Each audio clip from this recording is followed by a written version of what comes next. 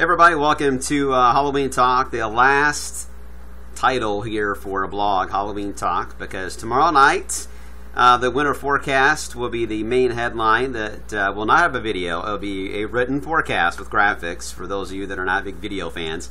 That'll be out. It's going to be set up for tomorrow night, and then starting Monday, Snow Talk will then become the new title of the blog. Can you believe it's already been that long of a period since March that we've avoided having to use that, and now we're having to use it. So anyway, so look forward to that. Again, Halloween night, 9 o'clock, give or take a few minutes. Depends on how much candy I've got to give out. You may see the winter forecast get posted there, so make sure to check it out. So let's talk about Halloween, because there's a lot to talk about when it comes to the setup. First off today, man, that inversion that got trapped, it was showing up after midnight last night and this morning. Temperatures as you go up usually cool. Well, in this case, they cooled so much and then they actually warmed again, and we call that an inversion, and that traps the moisture in its layer that the inversion takes place, and you get a lot of stratus that form, and nimbostratus especially, and they were stuck. And the only way you can get rid of that is to get the sun up to create an imbalance of heating and cooling, and we call that mixing in the atmosphere, and that allows us to mix the air up enough to break the clouds up and break up the inversion and get everything back on track the way it's supposed to be.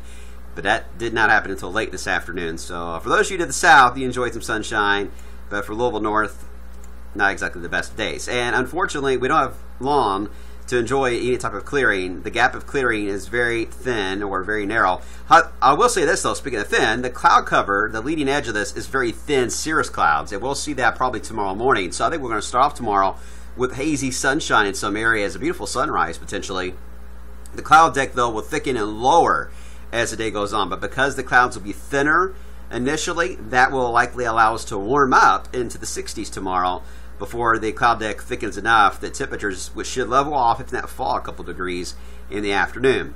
But then we've got to deal with the rain, and there's really three pieces to this, and I mentioned this on social media earlier. This first wave is going to pass by late tonight and early tomorrow, mainly graze Indiana and Illinois. Our main concern is going to be this southern flank that's caused so many problems for Texas with flooding and severe weather. Now, it will likely bring us a good soaking rain for Tennessee, and then scattering of showers moving in across Kentucky, especially for Halloween night. Some of those could get a little heavy at times. Maybe I would rot some lightning and thunder in some cases. Again, that'll be later on Halloween night, and especially overnight. And then we've got to deal with the main core, the comma head of the system, which is back here into New Mexico and El Paso itself.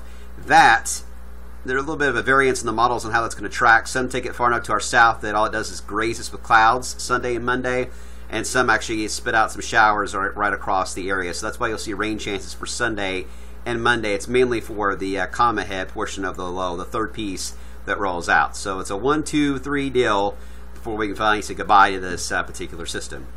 So let's get right to it on Futurecast.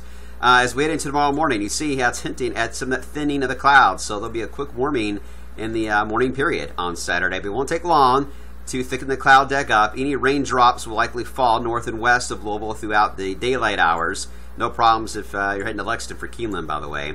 Then we get into trick-or-treat time, and starting about sunset to 9 o'clock, that is when the showers from that southern wave push in. They should be pretty spotty in nature, but I will say that they'll begin to pick up as we head into the overnight period, and at times produce some moderate downpours, especially over Kentucky, as we head into the overnight hours, and then very early on Sunday. By the way, don't forget, set your clocks back 1 hour before you go to bed Halloween night. Sunday itself, it will be in between the first and second waves that have already passed. All we're waiting for now is the comma head in New Mexico to move through. So this is our day of quiet, really, on Sunday. And if we can get this system that's the comma head to pass far enough to our south, the clouds may actually be able to push a little further to the south, which would allow some sunshine for at least southern Indiana, maybe northern Kentucky. If we get that sun on Sunday, we'll easily hit 70. And that's what the model is indicating that. So we can't rule it out. But right now we're still getting some data that suggests that the system, the comma head, may track a little further to the north, which may keep us mainly cloudy, so we're going to stick with 60s for now. We'll evaluate that as we get closer. All right, so there you have it. That's an extra model run that I had in there. Sorry about that. Didn't mean to skip past that. All right, now we're getting into the data for next week when it comes to the warming trend. And what I want you to point out, if you are unfamiliar with this, the operational models, the Canadian's not available this far out. of the GFS and the Euro, and then you've got the ensemble models, which Canadian does have an ensemble model, which is just a smoothing out of all the craziness that the models, all the data that they ingest, smooths it out to an even keel, and that's kind of what we look for, and compare it to the actual model runs that updates so often to see if there is any type of agreement with the ensembles to help us out with the forecast. And when we look to the ridge next week, we've got a decent sign here of a good high pressure. It's going to pump in some warm air.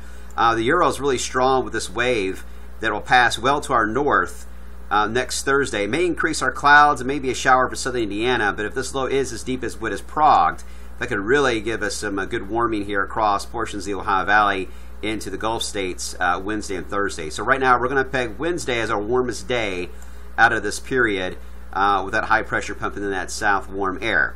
And then we get into next weekend, and this is where we run into problems yet again. This is going to be Friday. Look at the difference here. Here's the GFS deterministic model. It's got a low pressure and a front moving through here on Friday. The Euro has it over here in Denver. When you look at the ensembles are showing fairly quiet weather actually over the Ohio Valley. Not really a strong signal either way, but there's a huge difference here between the GFS and the Euro for sure when it comes to timing of that system next weekend. Because when you look at next Monday, not this coming Monday, but Monday, if I can read that, is that Monday the 2nd? I think it's the 2nd. Boy, I cannot read. No, that wouldn't be the 2nd. This would be Monday the, I don't know, Monday the 8th. Is that right? I got glasses on. I can't even read my own maps. Anyway, Monday the 8th. Look at the difference here. The GFS is already moving that low out of here for the weekend, while the Euro is really deepening the low, and the Ozarks moving toward us with a good soaking rain and thunderstorms. When you look at the ensembles, not a lot of help here with the ensembles. They do show a dip here, which would indicate certainly some type of a front that would be moving through, but they're not in good agreement yet. So at this point, with such a speed difference here, we are going to go more with the Euro idea of a deeper low. Sometimes the Euro can be too slow with pushing low pressures out of the south like that. So we got to keep that in mind too. But the GFS has a tendency to be too fast with northern streams.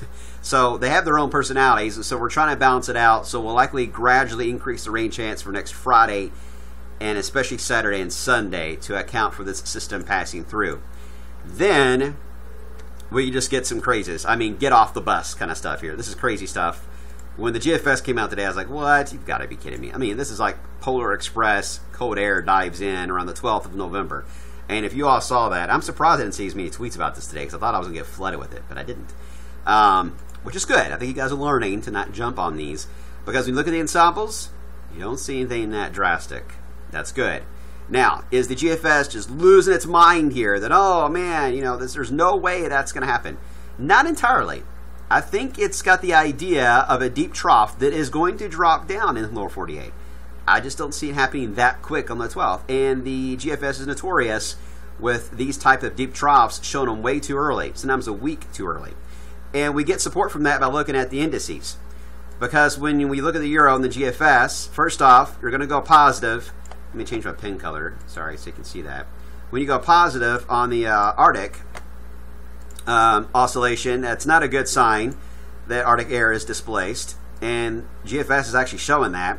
When it comes to a blocking pattern, the Euro is basically either neutral or in the positive zone, and the GFS is trending positive. And the PNA, when it's negative, that tells you that there's usually a ridge in the east, and so does the GFS. Say the same thing. So the indices basically are telling us that what the GFS came up with today for the 12th, it's just not making sense right now, and it has a lot of argument against it. So that's why we're not jumping on that idea. But I did say that it is hinting at what could come our way.